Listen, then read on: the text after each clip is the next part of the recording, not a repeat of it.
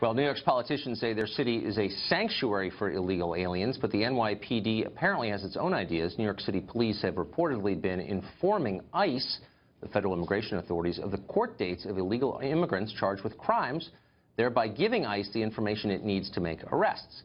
Lori Zeno is co-founder and deputy director of Queens Law Associates. She recently described that policy as, quote, outrageous. Lori joins us tonight. Lori, thanks for coming on.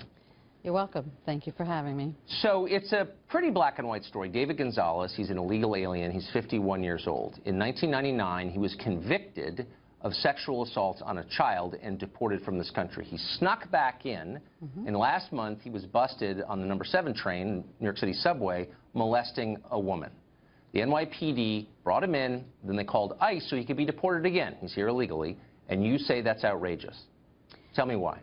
Okay. Well, my opinion about it being outrageous is really based on the bigger picture as opposed to the individual client.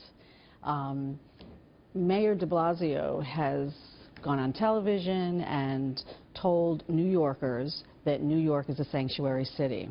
Okay. That immigrants, all New Yorkers, are safe and that we essentially have your back. And then what happens is immigrants walk around and they think everything is safe and they're okay and, you know, nobody's going to turn them in to immigration. Right. And then they get arrested, and NYPD actually calls immigration from central booking. And the outrageousness is really twofold. Wait, can I stop there? I just want to make sure I have this straight. So you're saying it's outrageous that Mayor de Blasio doesn't, quote, have the back of a convicted illegal alien sex offender who molested someone else on the subway. Well, he should have his back? Well, like I said, it's not about an individual client. It's about the bigger picture. Because well, it's actually about an individual case where this actually happened. There's a real person. This well, sure, actually that took actually place. happened. So, right. But we're talking about government. No. We're talking about government agencies. We're talking about New York City Police Department. We're talking about the New York City courts. We're talking about the mayor You want to take of it New to York an City. abstract level at 35,000 people. Let's bring it back down to subway level. This guy apparently tried to molest a woman on the subway. He's here illegally. He's a convicted sex offender. This is a tough one to defend, I'll concede.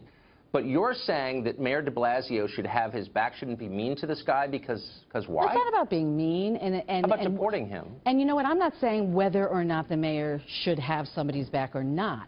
The mayor mayor said it. You just said. Okay. No, I said the mayor said it. Oh, the mayor came on television and said, New Yorkers, we're all safe. Don't worry.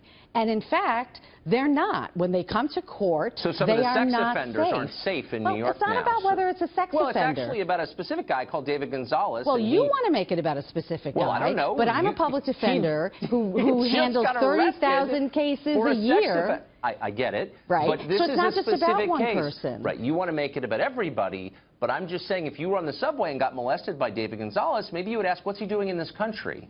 Well, and how did he get back after being convicted of sexually assaulting a child? Well, I might ask all those things. And maybe you wouldn't feel like, oh, that's unwelcoming. And maybe that's, no, actually, I might ask all of those things. And if I'm an individual person, I get it. I get the individual person is saying, okay, folks, listen. But you can't think about the individual because that makes it too complicated? No. I can absolutely think about the individual. Okay. I'm losing I can track understand an individual's point of view. They're here, they're illegal, they're committing crime, you're the police, you're the courts, why can't you make them leave? Yeah, right. Got it, okay. Yeah, and I get that you want to continue to say they're molesting children, they're molesting children. Well, he actually did molest children. This person, That's not making maybe it up. this one person molested a child, he was convicted of that. But it's a bigger issue when you're talking about government. Right. You're talking about a mayor, you're talking about the court system, you're talking about the police department, and you're talking about a promise that we're a sanctuary city. But and in fact, the NYPD is calling the police or calling immigration and turning these people in. So you're basically saying, let me finish. Okay. Based on what's called an NCIC report, okay? That's a report that gets attached to the end of a rap sheet. And what comes on that report says things like, this person has some sort of immigration issue, this person's up for deportation, this person may be wanted for a murder in Texas, this person was convicted of this or that or the other thing, right? And you're telling me we shouldn't take that into account because why?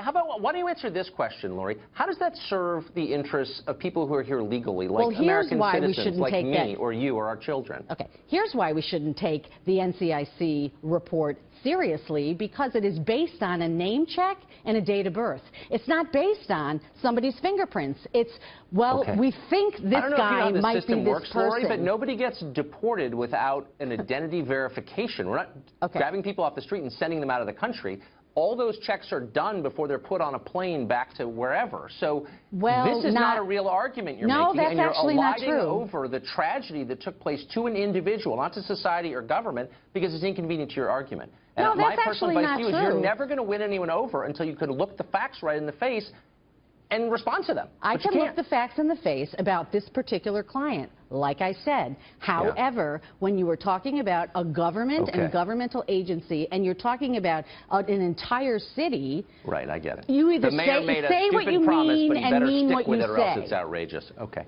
Well, Lori, sure. How about if you tell people that they're safe and then they come to court and they're not? It's going to be a lot of disappointed child molesters, and you know what? Mean I'm what you sleep say well and anyway. say what you mean. Lori, thanks for coming on tonight. That was amazing.